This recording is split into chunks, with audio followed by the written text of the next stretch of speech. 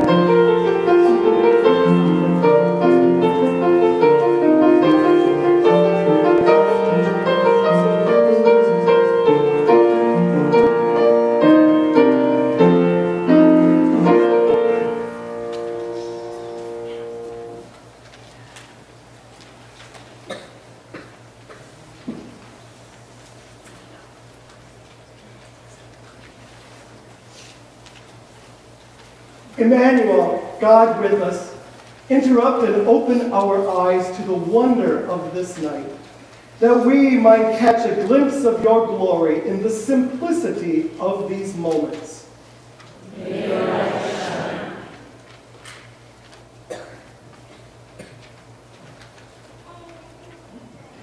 Emmanuel, God with us, interrupt and soften our hearts to the message of this hour, that we might turn toward you and have the way prepared in us for your coming.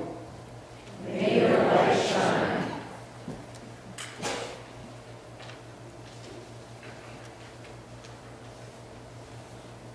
Emmanuel, God with us, interrupt and open our minds to truly listen to all who speak and sing this evening, that we might hear your voice cry out from many lips.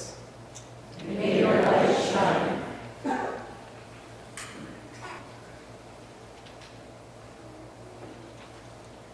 Emmanuel, God with us, interrupt and fill our spirits with the courage to admit when we are lost and the insight to recognize that we have been found. May your light shine.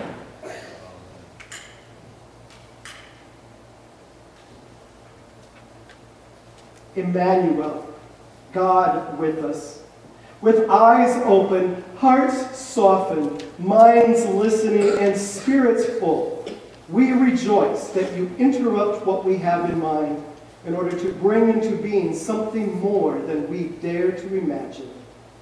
May your light shine. Amen. Please rise for the hymn.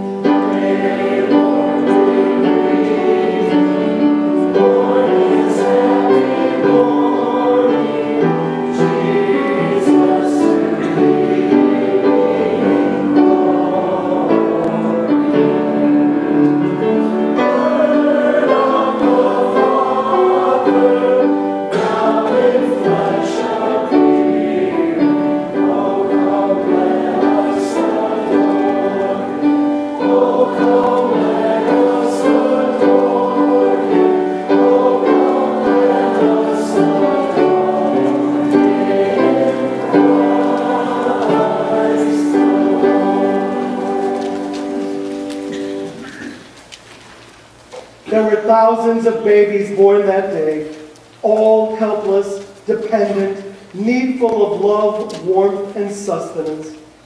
Some, no doubt, did not survive to see another dawn, their tiny light extinguished through the lack of appropriate care. Some would grow up to be kings, queens, and leaders of nations. Some would become slaves, prostitutes, beggars, murderers, and thieves. Most would live ordinary lives among ordinary people and live and die while the world scarcely noticed their existence. But not you, who rose from the ordinary to the extraordinary, from the stable to the cross and beyond, while the world tried its best to ignore you and fail. We give thanks, O God, that the Savior was born. Amen. As Tasha comes to the piano, the congregation may be seated.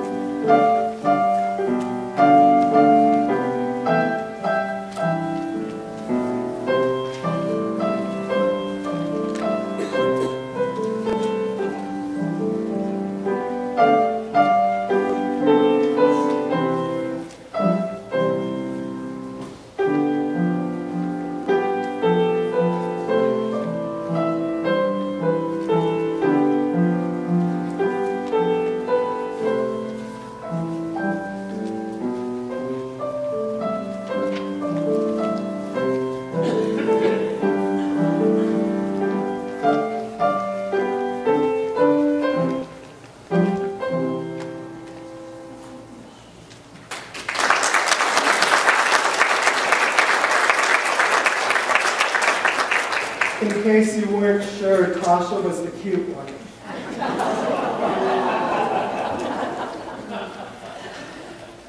I didn't say young. Come on in, gang.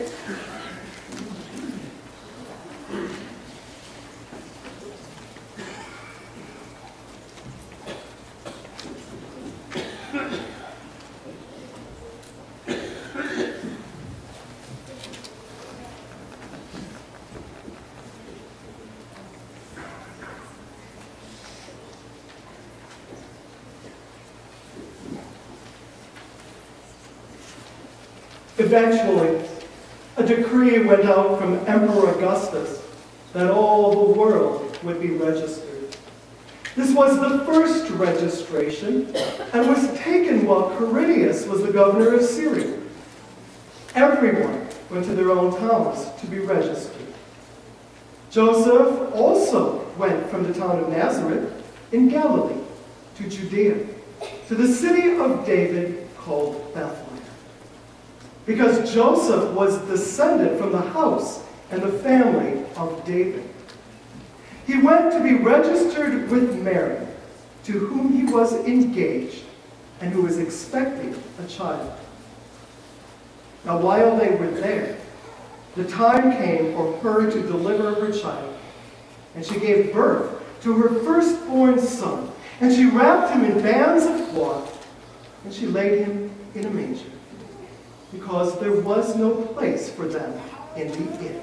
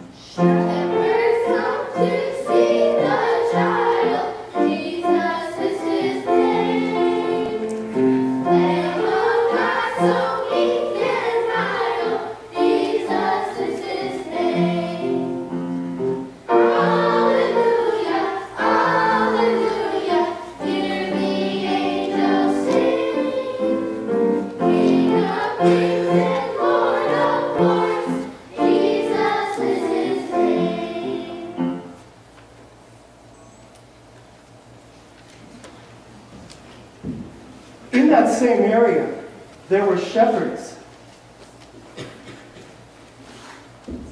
The shepherds were living in the fields, keeping watch over their flocks by night. Then an angel of the Lord stood before the shepherds, and the glory of the Lord shone around them, and they were terrified. But the angel said to them, "Do not be afraid. For see, I am bringing you good news of great joy for all the people. To you is born this day in the city of David a Savior, who is the Messiah, the Lord. This will be a sign for you. You will find a child wrapped in bands of cloth and lying in the manger." And suddenly there was with the angel a multitude of the heavenly host. They were praising God and saying, "Glory to God in the highest heaven, and on earth peace among those whom God favors."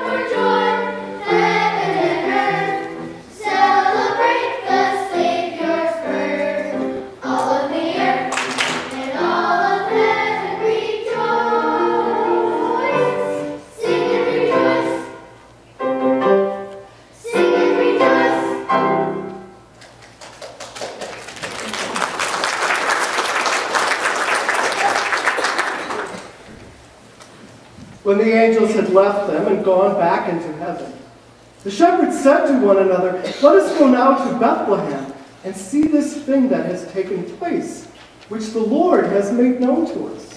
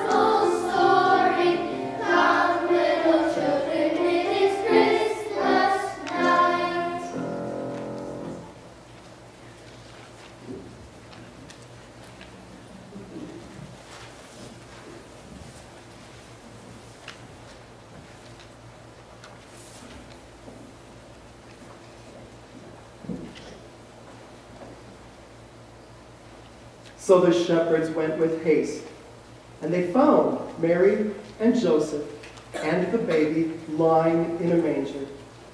When they saw this, they made known what had been told them about this child. And all who heard it were amazed at what the shepherds told them. But Mary treasured all these words, and she pondered them in her heart. The shepherds returned, glorifying and praising God for all they had heard and seen, just as it had been told them.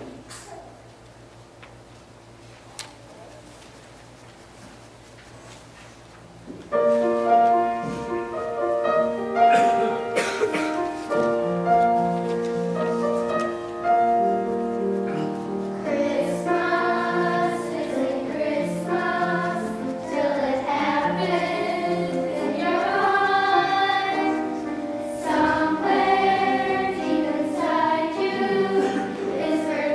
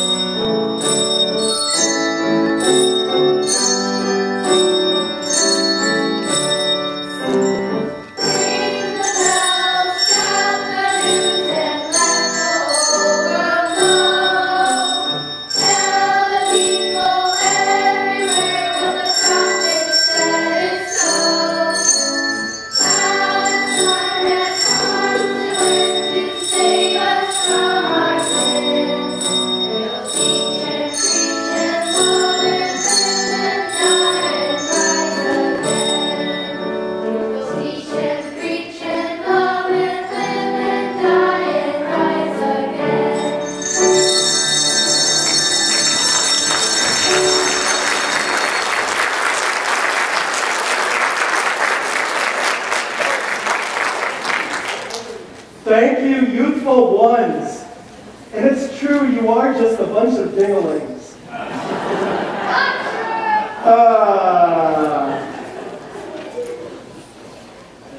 They're going to return to their seats and take off their costumes.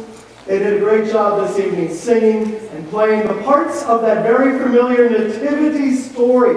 And while all of the parts are obviously important to that story, it's always been my opinion, and my opinion is what counts anyway, it has always been my opinion that the highlight of that story tonight is the shepherds. The drama of Christmas. The drama and excitement of Christmas was first revealed to and first understood by the poor in spirit, the lost, the forgotten, the anxious, and the oppressed. The field shepherds in the gospel tonight were not scrubbed all clean and pink and rosy like the ones that you've seen on Christmas greeting cards.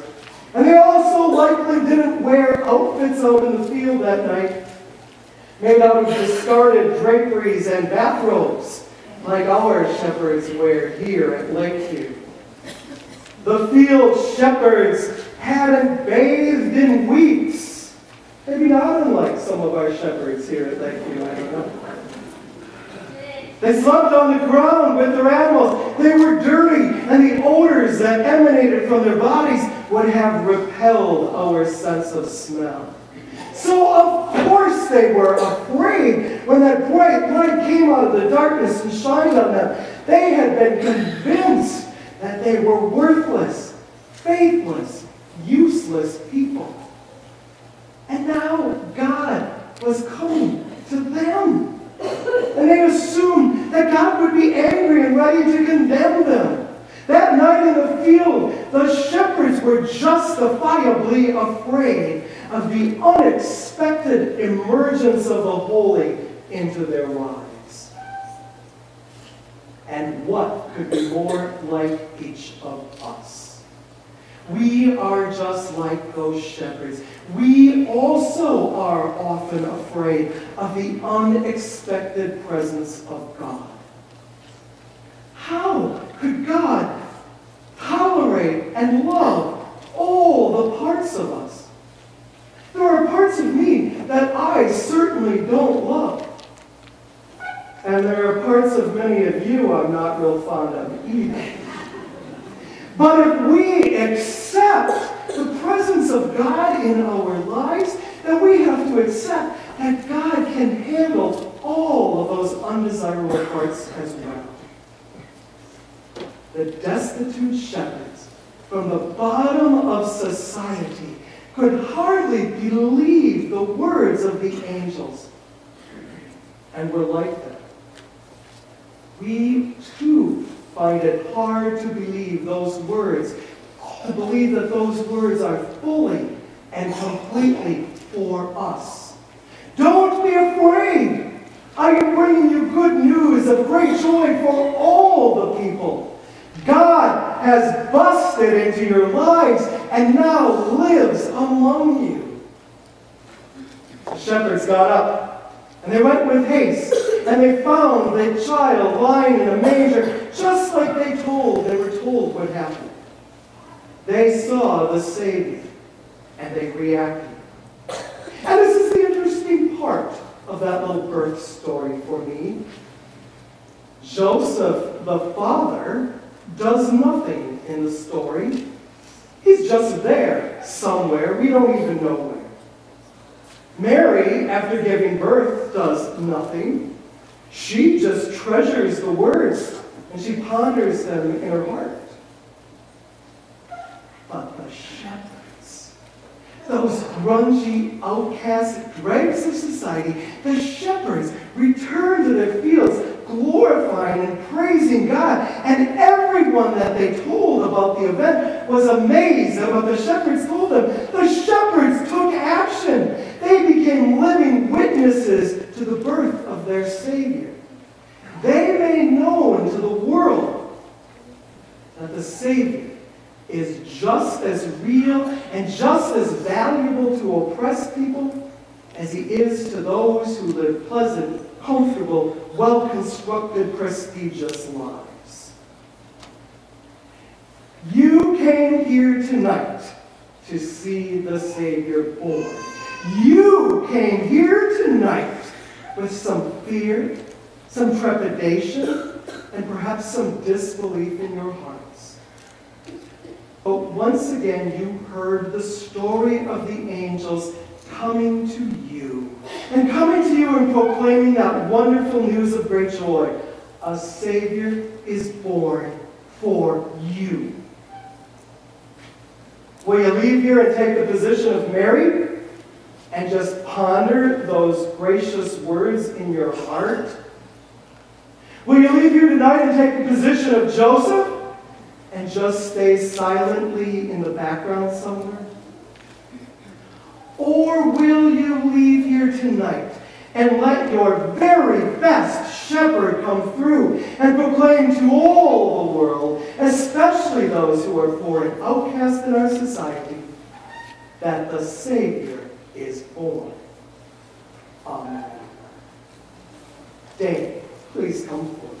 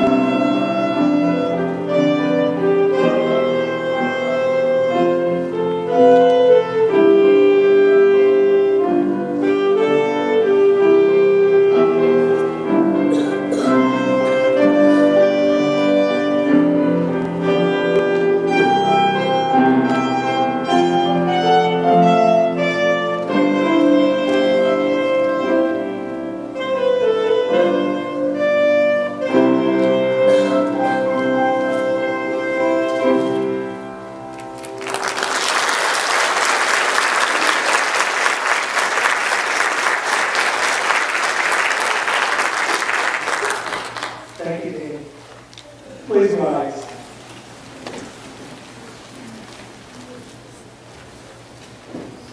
Let us pray for the whole people of God in Christ Jesus and for all people according to their needs. Holy God, you raise up leaders throughout the church to proclaim your word of hope. Unite the church through the good news of salvation, so that all will know and experience your glory. Bring ecumenical and interfaith cooperation. O Holy Child of Bethlehem. Holy God, you created mountains and hills, seas and rivers, and all creatures.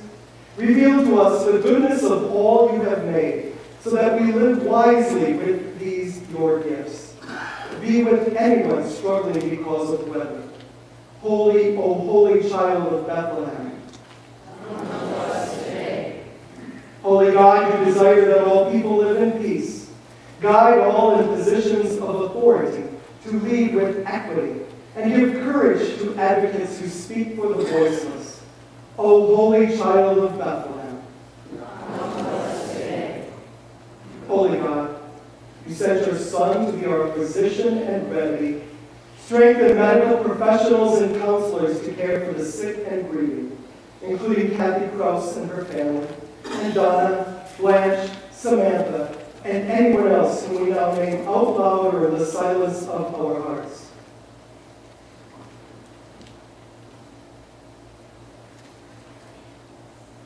So that all people experience healing and consolation. O Holy Child of Bethlehem.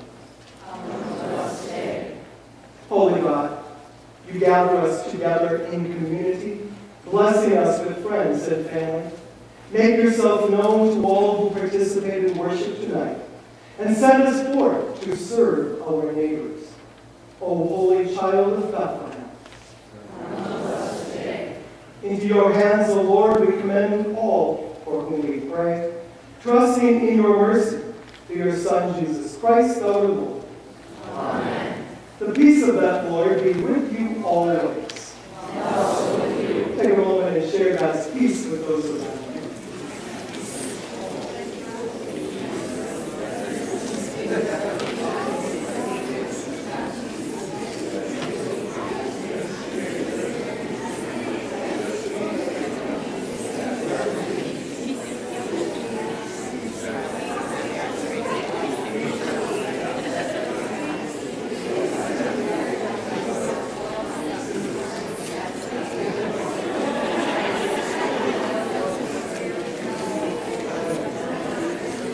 You may be seated as we receive the evening offering.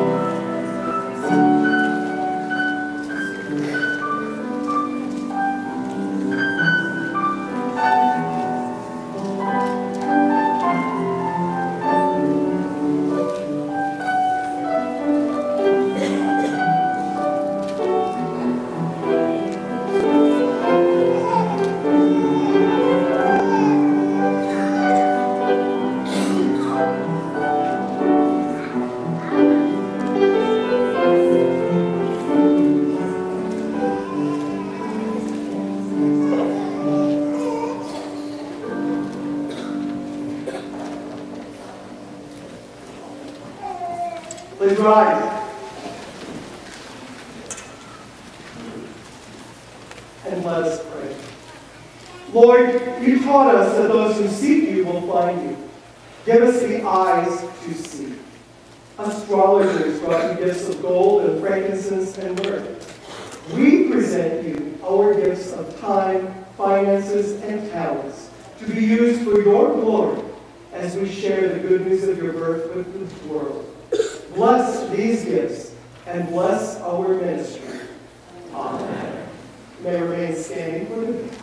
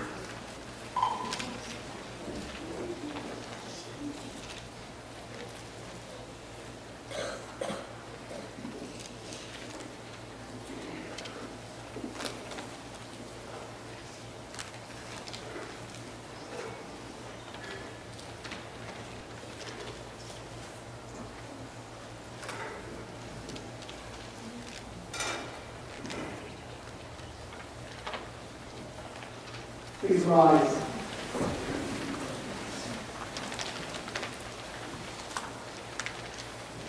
May the body and blood of our Lord and Savior Jesus Christ give you strength and keep you in God's grace. Amen. The people who walked in darkness have seen a great light. Those who lived in deepest night are lit up with a brilliant sight. Unto us a child is born, unto us a son is given. The spread of his influence and of his peace will never end. Therefore, go out into the world with great joy, and the grace of Bethlehem's matchless child, the love of God who never ceases to amaze, and the fellowship of the Holy Spirit who never wearies, will be with you this holy night and forevermore.